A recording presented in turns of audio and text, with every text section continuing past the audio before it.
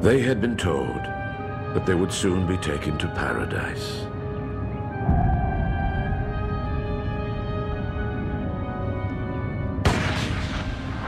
Chosen by the great masters of the universe, these disciples were ready to fly off to a distant planet. What their leaders had forgotten to tell them was that this cosmic trip was going to cost them their lives. These unfortunate, gullible souls were unable to tell the difference between cosmic visionaries and impostors.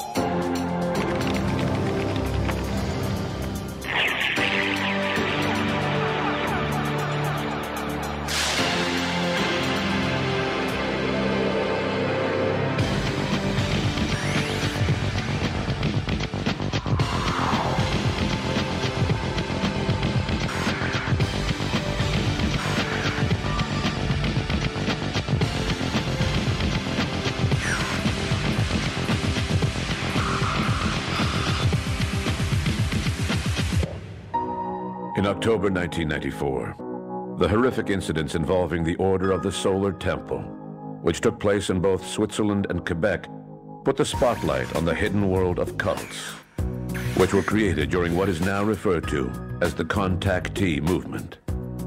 In 1952, an American immigrant of Polish descent gave a whole new meaning to UFO sightings. Before a room full of press agents eager for a sensational story, George Adamski said that he had telepathically received a message telling him to go to the Mojave Desert, where he saw a spaceship. Adamski claimed that he was in contact with the pilot of the craft, who said he came from Venus and was here to warn humans of the dangers of nuclear weapons. Adamski's story was hailed by UFO groups as proof that UFOs were of extraterrestrial origin. The following year, Adamski co-authored Flying Saucers Have Landed, which became a huge success and marked the beginning of the contactee movement. In the months following the publication of this book, several individuals claimed that they had also been contacted by extraterrestrials from Venus or Mars. Well before that, at the turn of the century, researchers at the Lowell Observatory had noted features on Mars that seemed to indicate the possibility of seasonal patterns. And according to Schiaparelli and Percival Lowell, these features might be channels made by intelligent beings. In the 1950s, astronomers were already aware of the properties of the planets in our solar system, like Mars and Venus. It was known that Mars had a very thin atmosphere.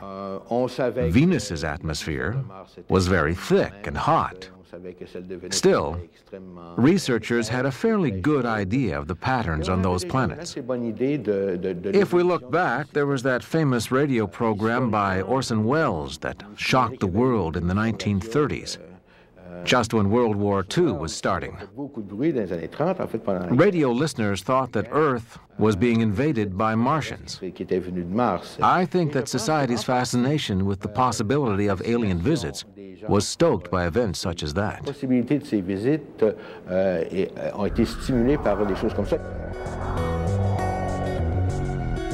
Astrophysicists and photography experts proved scientifically that Adamski's claims had to be false. From then on, UFO groups distanced themselves from the contactee movement. Ignored by the UFO community and often ridiculed by the media, the contactee movement developed on the fringes. Nowadays, there are hundreds of these semi-religious groups who believe that we are in contact with extraterrestrials. Head of religious studies at Laval University in Quebec City, Alain Bouchard takes a keen interest in these new religious beliefs. If we look at the number of groups generated by the contactee movement, we're talking about several hundred. But they're mostly small groups with just a few members each. We would need field researchers to find them all. In most cases, the group only lasts as long as its founder is alive, or until the novelty of a revelation dies down.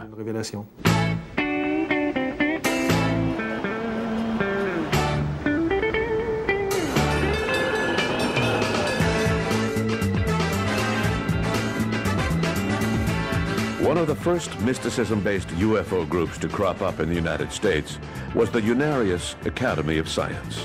Unarius stands for Universal Articulate Interdimensional Understanding of Science. My name is Dr. Charles Spiegel. I'm the present director of the Unarius Academy of Science. Unarius is a non-profit, tax-exempt, educational, and scientific foundation. 33 spaceships that will land right here on this land. In fact, I can point right up here where this sign is. It says, "Welcome, Space Brothers." Despite the fact that its two founders had left their mortal remains on Earth and extraterrestrials had failed to show up at the appointed contact times, Unarius continues to flourish with more than 6,000 members. Ruth and Ernest Norman founded Unarius in 1954, claiming that aliens had asked them to free humanity of its karma. Since, according to Unarius philosophy, current humanity is nothing more than the product of a series of reincarnations. Ruth Norman claimed that she was the reincarnation of Socrates, Mary Magdalene, and Mona Lisa. The future of the Earth world is positive, progressive. We promise you. While it's true that most groups created by the contactee movement were trendy and harmless, the horrors of the solar temple led to increased vigilance by state and civil authorities. Mathieu Cossu maintains a French internet site designed to protect people from the dangers of cults.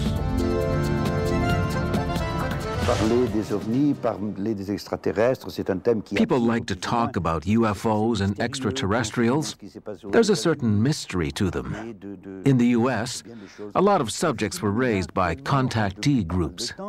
For example, a while back, there was a guru who used to talk about universal energy, a Master Dang, that was his name. He supposedly received instructions from higher beings who came to see him while he was traveling on an airplane. There was also Isozen, a sect whose guru received messages.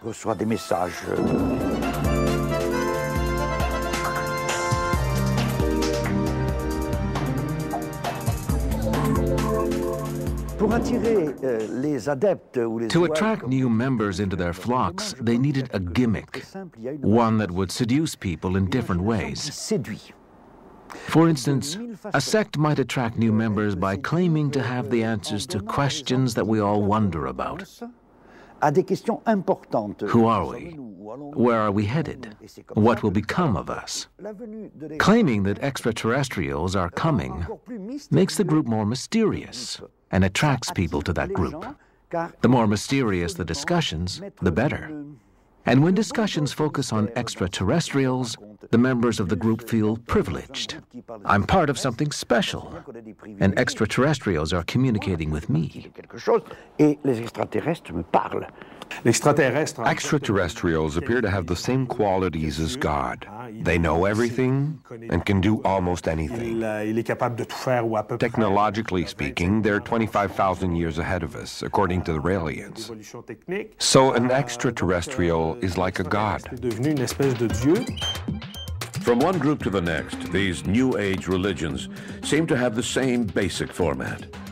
If they are not expressly alien in origin, then the founders are prophets chosen to pass on a message from a cosmic visionary. You've always dreamed of studying under Jesus, Buddha, or Muhammad? Well, it's too late for them, but it's not too late to study with me.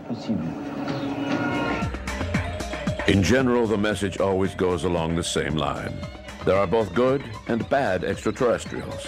The evil ones want to destroy humanity, while the good ones want to save it.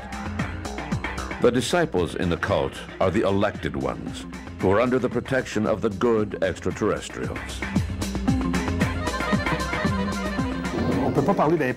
There is no typical profile, but we've noticed that each group has a family atmosphere, if you will. How can we typify people who join these cults? Choosing a religious minority sets them apart from the rest of society. They generally have a lot of drive, so it's odd that they're usually portrayed as sheep. Research has shown that these people want to distinguish themselves from others. Joining a cult is an act of defiance, since the person will be noticed and perhaps ridiculed. So one of the main characteristics of these people is that they wish to stand out in a religious sense. They're also people who question life. I would say that best describes the people who join these groups. They identify themselves with their group. Probably the main thing that they have in common is a desire to distinguish themselves from others. I don't think that anyone here on Earth is 100% safe from the powerful influence of a sect. The 1970s and the New Age movement breathed new life into these UFO-based cults. Several leaders stole ideas from Erich von Däniken and Robert Charroux, who had come up with the theory of ancient astronauts.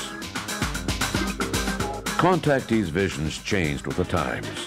Pilot uniforms were replaced by long white robes, and extraterrestrials, who had previously appeared in the flesh, now appeared as ethereal beings living on higher spiritual planes. Cosmic messengers no longer needed their spaceships. They could now communicate with humans telepathically. In the midst of this shift in perception, a young man from France, Claude Varillon, publicly announced that he had been contacted by extraterrestrials on December 13, 1973. It seems that Claude Varillon, who had previously gone by the name of Claude Seller when he was a pop singer, was now being encouraged by his cosmic visionaries to change his name to Raël, signifying light bearer. First, he tried his hand at a singing career, imitating Jacques Brel. Raelians sing of honey and cinnamon, but that song was originally called Sacré Sale Gueule, and when he sang it, he looked like Brel's clone. After that, he tried his luck as a sports reporter, since he loved automobile racing. He started a small magazine called Autopop. But when the energy crisis hit in the 1970s, his magazine went down, since auto racing had stopped due to energy restrictions. Then he appeared on a French television program called Le Grand Échiquier. He explained that one day while walking in the Auvergne volcano park, he met up with some beings who said that they were Elohims. They're about 4 feet tall and had contacted him to pass on a message. In 1973, I was a reporter for an auto racing magazine in France. As I was walking through the Auvergne volcano park, I saw a bright spaceship land near me. A small being came out of the craft and gave me a message, which you can read in this book, True Face of God. It's available in all bookstores in Quebec. This message explains that in the beginning, when there was no life on Earth, these extraterrestrials came and created life on Earth. Okay. From then on, people began to contact him after they saw him on television. That's when the movement started.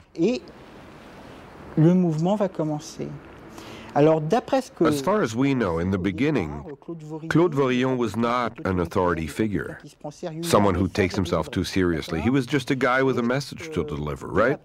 Then gradually, as I see it, he began to get off track. The attention went to his head. The approach changed from a laid-back atmosphere where no one was really in charge, there was no authority figure. This was back in the 1970s when there was a sexual liberation movement happening and everyone was talking peace and love, to an approach that's entirely different today. If you compare the Claude Vaurilon that people knew back in the 1970s with the beloved prophet, as he is known today, dressed in his cosmonaut outfit that smells like mothballs, it's amazing to see how he has changed. I think that as he went along, Claude Vaurilon became a typical example of someone who is guru-fied. He became richer and richer. How much do we know about the truth of his original story? We do know that it contains a lot of contradictions. For example, we checked the weather conditions on the day that he supposedly met these beings, and it doesn't match what he said. There was a program on the M6 network in which a childhood friend of Claude Vaurilon's was interviewed. And this friend said that during the course of a meal together, Vaurilon had told him something like, "In any event, I made up the whole thing. You already knew that. It's not news to you." According to Roland Chevalère, Vaurilon came up with this tale, people believed him, and he was suddenly in the limelight with more social status than ever before. If you look at the description of Claude Vaurilon given by Jacques Chancel, he was an ordinary middle-class guy who wore glasses. Then if you look at Claude Vaurilon in the 1970s, he appears more lively and liberated.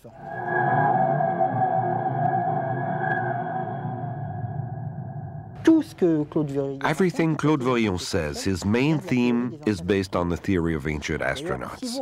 If you look at the cover of the first books published by Raël, you can't help but notice how they resemble books published by Robert Laffont, with a black background and yellow print.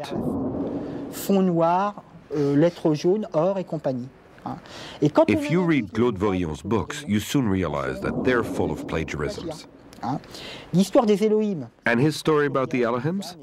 That's a plural Hebrew word, which for some people means extraterrestrials.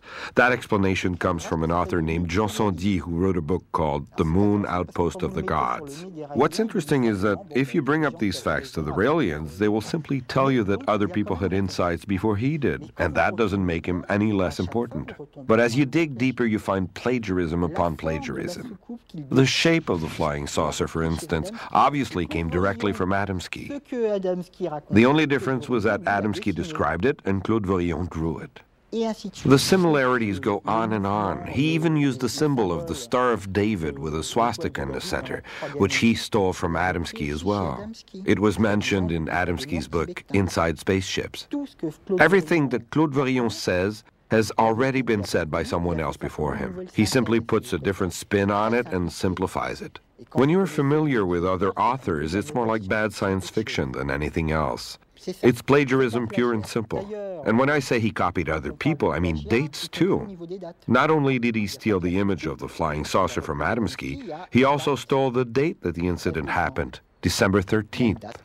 Unlike France, where a climate of intolerance close to that of a witch hunt has been felt since the Solar Temple tragedy, we must resist the temptation to compare all cults or religious minority groups to extremists like the Solar Temple or Heaven's Gate.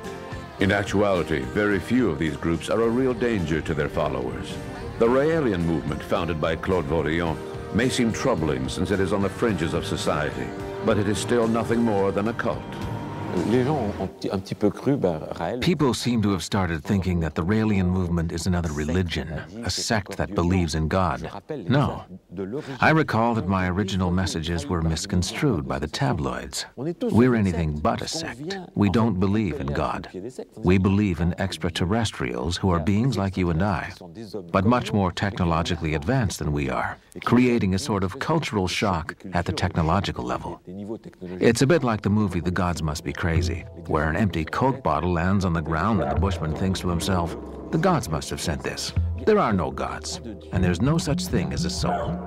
That being said, how can we possibly be qualified as a sect? I don't understand. I wish to repeat that our religion, as you call it, is not religion at all. It's science. The secularization of religion has led to a drop in spirituality within society. It's as if science was taking the place of religion. Religion is becoming more secularized, while science is becoming more spiritual. Science leads to technological advances. That was one of the traits of the 1950s, a movement towards idealizing technology technology.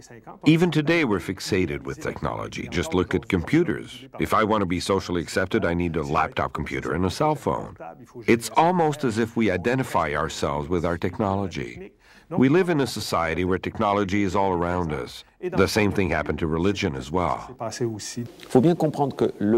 What we need to understand is that thanks to technology and science, the world we live in 20 years from now won't look anything like it does now. I'm telling you, it'll be totally different. People think that evolution is progressing at a constant rate, and it will take us centuries to advance. That's just not true. Why? Because of computers. That's what I explain in this book. Computers become almost twice as powerful each year. To sum it up, we've discovered more things in the past 20 years than we have in the entire history of the human race. In the next 10 years, we'll do the same thing. Then in 5 years, then in 2 years, then in less than a year, then in 6 months, then in 3 months. If we add up all those time frames, we arrive at 2020, 2025. By the time we get to that period, we'll be discovering more within 1 week than we did in the history of the human race. Then, in a day. Eventually, we will get to the point where transhumans, as I like to call them, will be able to discover major principles within the space of a minute. By 2020, 2025, we'll know everything. Extraterrestrials are the gods who created us, just like the Bible says that God created us. We have taken the biblical model and changed the word God to extraterrestrials. And we have replaced all of the acts of God with technological know-how, laser beams, clones produced in the lab, and so forth. Cloning is a tool mentioned in the message from the Elohims. At first, our followers were a bit hesitant to talk about the connection between the Bible and extraterrestrials, but when it comes to science, young people get very excited. There's a big difference between the old academic scientists who are against anything new, which is normal since they're old and tired, the dinosaurs of science, and today's youth, who flock to us by the thousands, full of enthusiasm. We stated our mission from the outset 27 years ago. We're in favor of technological advances. That's why I wrote this book, Yes to Human Cloning. We're not just in favor of cloning, we're also in favor of genetic engineering. We're in favor of genetically altering plants. If you give me a choice between 2 boxes of strawberries, one of which is grown normally and the other genetically altered, I would immediately pick the box that was genetically altered. They contain far less pesticides, and even though they have modified genes, the digestive system can still break them down. They pose no threat to the human body. So-called normal plants are huge polluters. They are the reason why pesticides, herbicides, and fungicides are sprayed into nature. With genetically altered products, we are actually protecting the environment. Condemning anything that is new and modern is considered to be politically correct. But it's a false promotion of green products. We support anything that is new, without exception. Play games that are worth playing. Go ahead and play. Change your sources of pleasure. Find something new to excite you. Come and play in the game of life where we can play together. 20 years from now, there'll be thousands of cloned children in perfect health. Just watch. 20 years from now, even if I'm not around anymore, you'll meet with my successors. And everyone will say, I can't believe how they criticized Rael back then. Once the news was out that they had cloned Dolly the sheep, Rael was quick to announce that he was setting up the first company to clone humans. A few years later, I don't know whether or not you read his book, Yes to Human Cloning, but in it he explains that he made that statement for the publicity. Basically, in the beginning, Clonaid was just a publicity stunt. I call that an empty shell. All those years that it was nothing more than an empty shell, he would tell people that they were doing something. They were going to clone a human. It would be soon, within a year. Then he announced that he was building a lab and they were working on the clone. The owner of the lab, Mark Hunt, who wished to remain anonymous since he was an American lawyer and politician, wanted to clone his child, who had died at an early age. He had asked the Raelians to do one thing. to verify whether his child's DNA could be used to create a clone. They couldn't even do that much, he said in the Charleston Gazette. It cost them the equivalent of $250,000. Cette affaire a englouti l'équivalent de $250,000. We're now asking parents to pay $200,000 to have their child cloned. After all, we're not talking about the price of a condom here.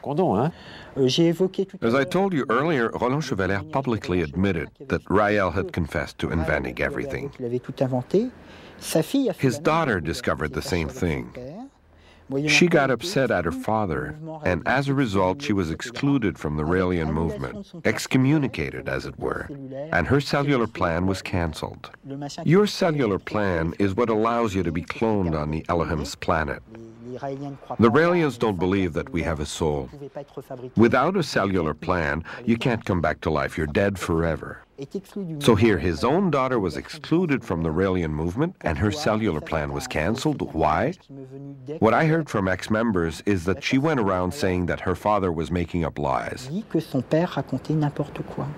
Her name is Aurore Vorillon. Other than the family problems caused by his speeches, Raël has been free to spread his teachings throughout Quebec.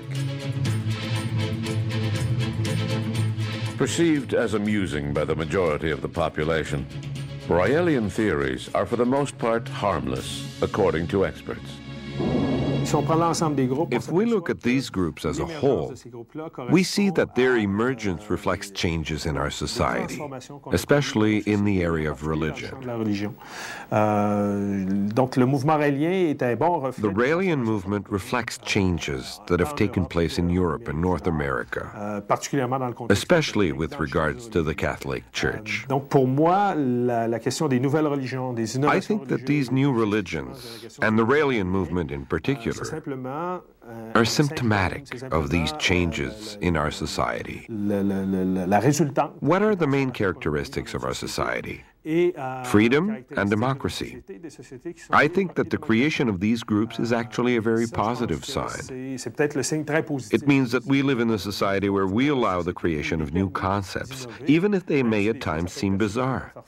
Taken from this angle, I don't think that we should see a danger in them. They're a sign that democracy is working. What worries me is when a group puts someone up on a pedestal, and that person starts losing sight of reality. From their pedestal, the person may start believing that anything is possible. They could say pretty much anything they wanted to, and people would believe them. I've read some of his material, and I thought to myself, this can't be possible. He goes on and on. It's like a joke. He's just rambling on. He's got to be aware that he's just spouting nonsense. It's as if he's testing his followers, pushing them to their limits. The problem is that they don't seem to have a limit.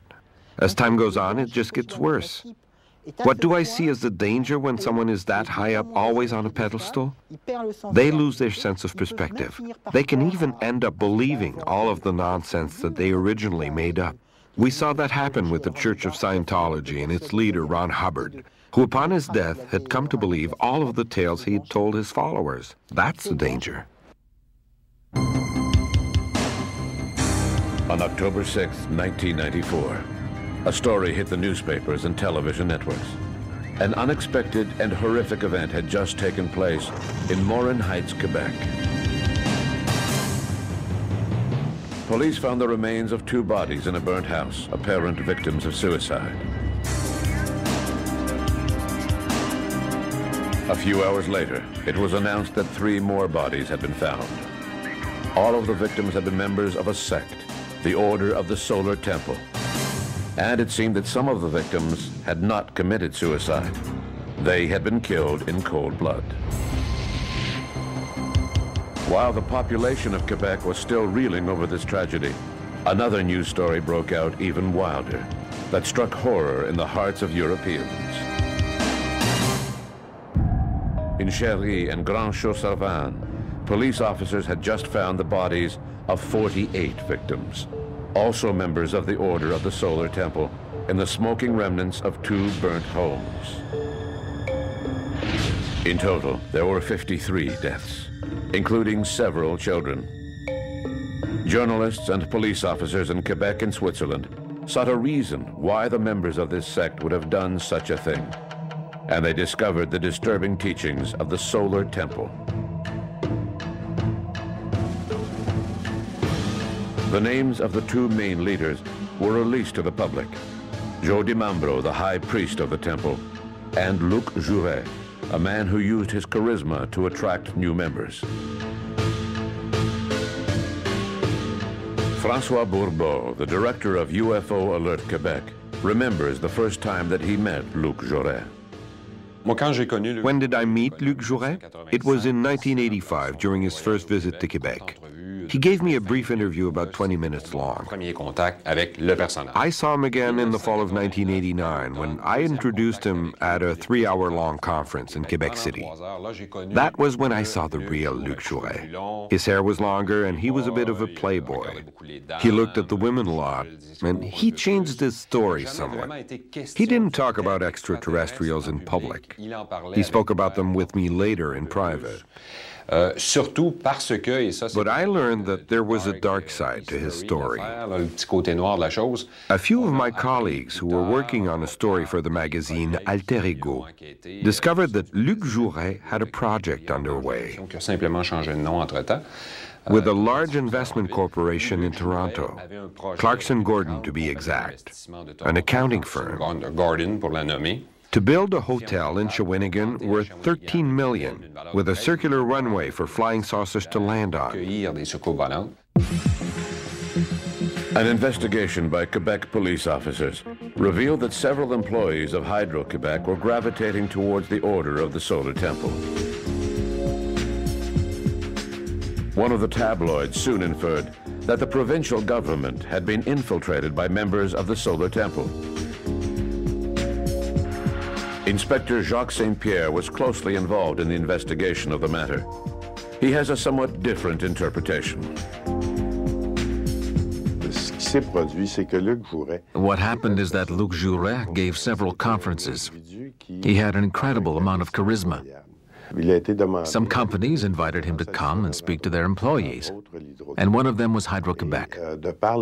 He had such a charismatic aura about him that some people were drawn to what he had to say. Some people believe in religion, while others have lost faith. They no longer have any lifetime dreams or goals. They've achieved everything that they hoped to achieve, and now they're looking for something new to latch onto, to feel alive again.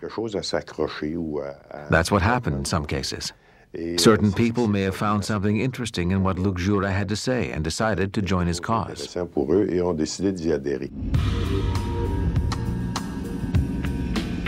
At first, the Order of the Solar Temple based itself on beliefs and rites harking back to the days of Templars and medieval knights, creating rituals that involved not only famous symbols such as Excalibur, but also more modern religious items.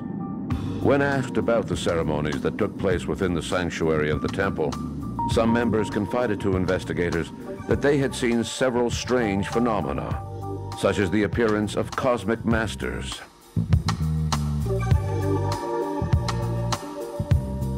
Some of these visions, or should I say illusions, were likely created using classic techniques practiced by magicians, or perhaps a sophisticated holographic projector. During the investigation, I also learned that Mr. Dutoit, one of the victims in Morin Heights, had been a self-educated man. He would have been capable of producing a machine to project holograms. The reason why Mr. Dutoit died is because he knew everything that was going on. He couldn't stick around here on Earth. He had to be killed.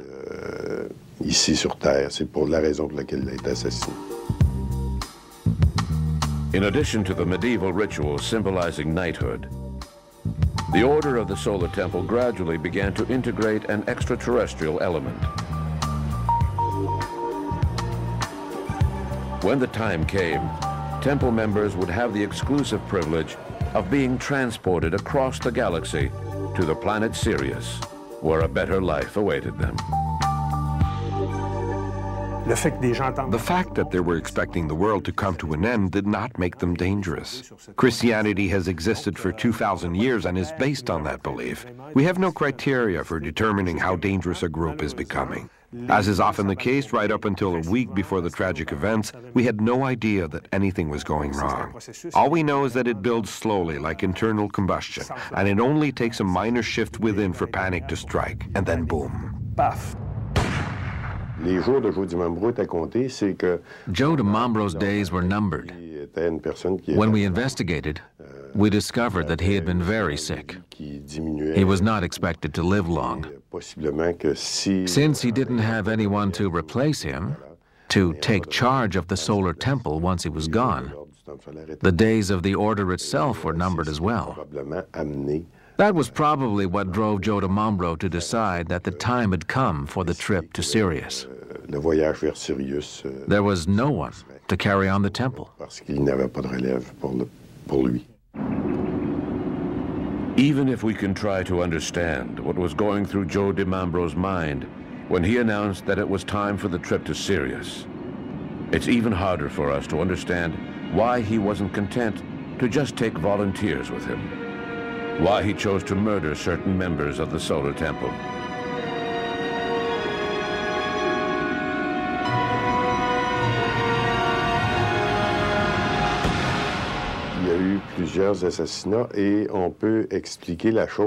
Several members were murdered, and I can explain why. In the teachings of the Solar Temple, there was one element that was fundamental. Eventually, they would be transported to Sirius. But members of the Order of the Solar Temple would not have committed suicide. Suicide was forbidden within the temple. The only way to be transported to Sirius was by fire. Among the victims, there were people who actually believed the teachings. But as you know, there's a big difference between believing something and acting on it. So some members believed in the teachings, believed that they would someday find themselves on their way to Sirius, but not necessarily when Joe DiMambro decided they would. Numerology was important to them and played a key role in their teachings. So they needed a precise number of victims. Since the number of members willing to make the trip with Joe DiMambro was lower than the predetermined number, they decided that they needed to kill enough members to make up the difference. If you were to ask me what the leaders of the Solar Temple said to their members, what they hoped to gain, I think the answer is quite simple. They wanted the same thing as every guru in charge of every sect: money and power.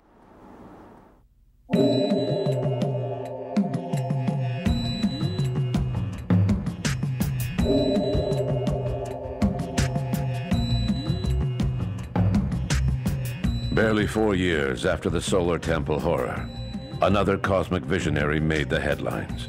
This time in California, Marshall Herff Applewhite.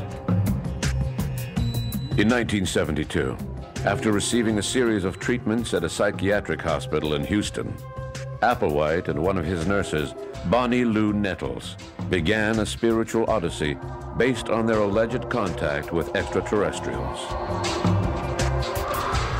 Dubbed the Two, Applewhite and Nettles used the Bible to attract followers to their flock, specifically the book of Revelation, chapter 11, verse 3.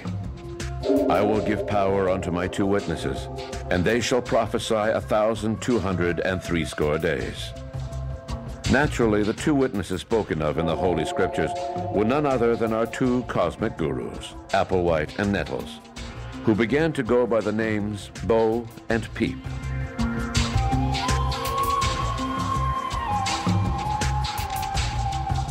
Through telepathic contact with friendly extraterrestrials, the gurus learned that evil extraterrestrials were preparing to destroy the human race. Their cosmic visionaries instructed them to identify a group of chosen ones to be removed from Earth and placed in safety. In the spring of 1997, UFO researchers noticed a strange light at the tail end of Comet Hale-Bopp. Marshall Applewhite, who had changed the name of the group to Heaven's Gate when Nettles died in 1985, said that he was certain this light was the famous spaceship coming to take the disciples away, despite formal contradictions by professional astronomers. Heaven's Gate was a much more self-contained group. If there was any interaction with the outside world, it would have been through the internet, since several members had websites. But overall, they operated as a small group and kept to themselves, which led to the incidents that took place in California.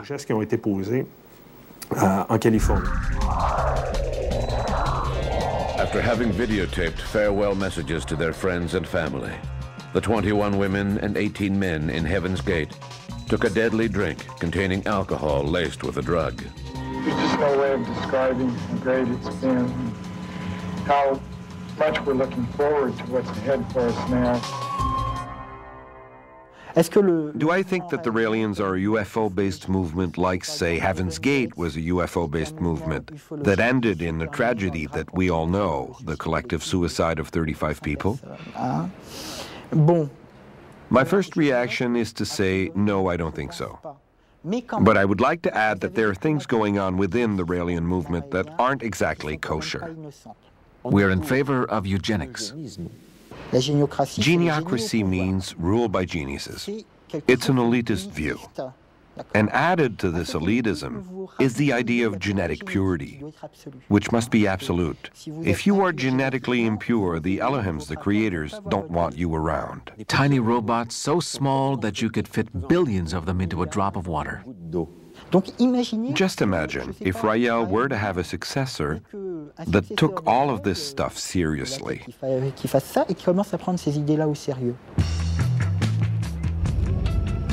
The tragedies that took place within the Order of the Solar Temple and Heaven's Gate make us wonder if perhaps legislators and the police should take more drastic measures to prevent any further carnage.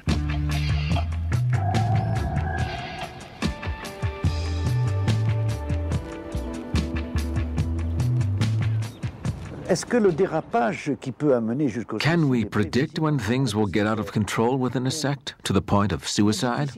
That's a difficult question to answer. If it were predictable, then the police would be able to step in and prevent it from happening. I live in a democratic society, and as I always say, as long as I respect the freedom of others, I guarantee my own freedom. When we talk about groups that are similar to the Order of the Solar Temple, we need to get one thing straight. The Quebec Provincial Police carry out an investigation whenever a crime is committed. But if no crime is committed, the police have no reason to investigate. They don't go around investigating things just for the fun of it. A crime must have been committed. Obviously, there are other groups that resemble the Solar Temple. But until a crime is committed, the Quebec Police Force does not get involved. Personally, I prefer to live in a tolerant society rather than one which believes in witch hunts like France. It's unfortunate that people think there is a witch hunt going on in our society. As a volunteer of an association, my own personal goal is not to pursue a witch hunt.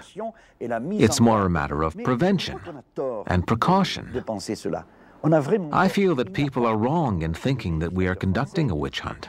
French legislators have no wish to instate a witch hunt of any kind.